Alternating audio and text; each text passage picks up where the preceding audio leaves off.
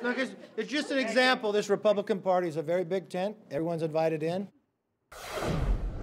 That was House Minority Leader Kevin McCarthy last February defending one of his then closest allies, Congresswoman Liz Cheney.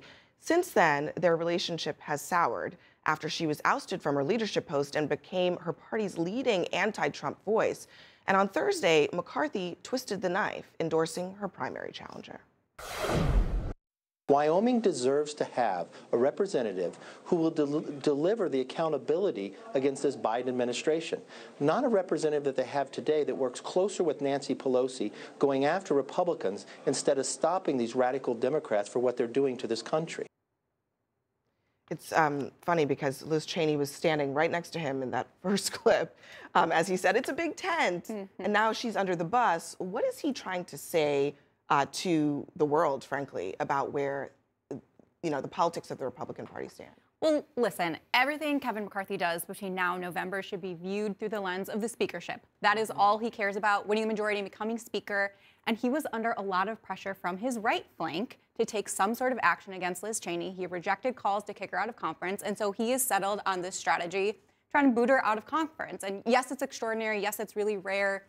Some of the establishment members in the Republican Congress don't want to see him take this step, but he knew that this is what he needed to do politically, and he's already getting some praise from it. Donald Trump put out a statement on Friday praising him and Elise Stefanik for going this route. This is about Trump at the end of the day. And in other races, like, for example, in Georgia, Trump has created this Republican civil war in that race, basically because he is in a grudge match with Governor Kemp for not endorsing the election-stealing lies. And it's causing a lot of Republicans to just be really confused. Here's one Republican operative who says, a lot of Republicans don't understand why you would challenge an incumbent Republican governor. It's very obvious former President Trump has an issue with that governor, but that's not really a compelling reason.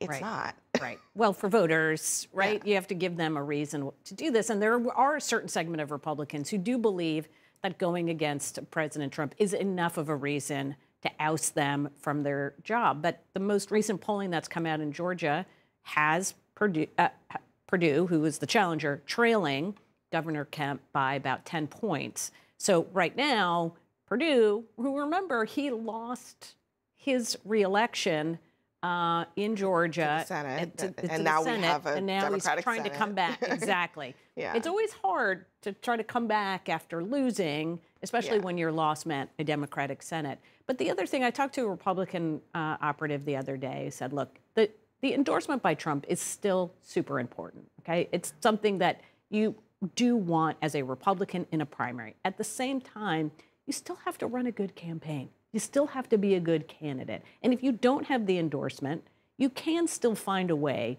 to win these things. There are examples where it's happened. So you still have to, we go back to basics all the time, but you still have to run a campaign. And I think many of these candidates thought, I got the Trump endorsement. What do I need to worry about? Everything's going to come flowing to me. Money, love, votes. It doesn't work that way. It's a lot more complicated than that. And in Missouri, another example, a Trumpy candidate who has Trump aides working for him, Eric Greitens, who has a very checkered past, wants that Trump endorsement so badly. But our latest reporting is that Trump is holding back because maybe he doesn't want to back a loser at the end of the day. And the chair of the NRSC, the National Republican Senatorial Committee, Rick Scott, says, my goal for Trump, and not just him, for Republicans, is to endorse people who can win a general election. So there's a real risk here that Greitens could not win, but Trump may very well endorse him. He may, but we also see that you kind of giggled when you said that he doesn't want to back a loser. This is something that's very important for Trump, for his own reputation and legacy. I mean, it's sort of personal. It's not about, the party at the end of the day for him, but he takes these things very seriously. And so with the case of Georgia, it was interesting because you had these grudge wars kind of taking place where, the former president was trying to kind of push these grudge wars, bigger picture. Missouri is a little bit of a different scenario. But at the end of the day, he's also sort of trying to support his underlying arguments with this notion that the 2020 election was illegitimate, that he was sort of duped out of this, out of winning the race. And that seems to be waning with a lot of his supporters as well. And so at the end of the day, if President Trump is not going to get into substantive issues and is going to base a lot of his endorsements mainly on grudge issues and on that that illegitimate lie, claim about the election, it doesn't seem to be taking effect. Yeah. I do want to, speaking of the big lie, I mean, there's one place where it's not waning, and that is Wisconsin. In Wisconsin, Republicans are trying to really have a redo and undo the results of the 2020 election. And this is the headline from the Milwaukee Journal-Sentinel. Wisconsin Republicans seek to jail more officials as part of their review of the 2020 presidential election.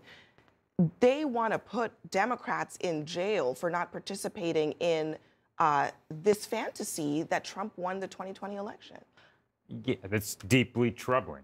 Right? I mean, I don't think that's profound for me to say, but when you're talking about jailing election officials, and I haven't read the article or seen the sourcing and the reporting, but that is deeply troubling. And you look at sort of the changes that are taking place, the big issue when you talk to sort of even Republicans on this is what's happening at these Secretary of State races. Yeah. That's, you know, we have a lot of ancillary conversations. The big issue is you have certified election results that are overturned by an election official, and does that then get sent to Washington? And that's the big issue. And that's like everything else pales in comparison. No, I think no matter what Republicans in Washington want, it is still true that many Republican local parties are organizing themselves around this principle of that lie led by Trump. That's not going away anytime soon.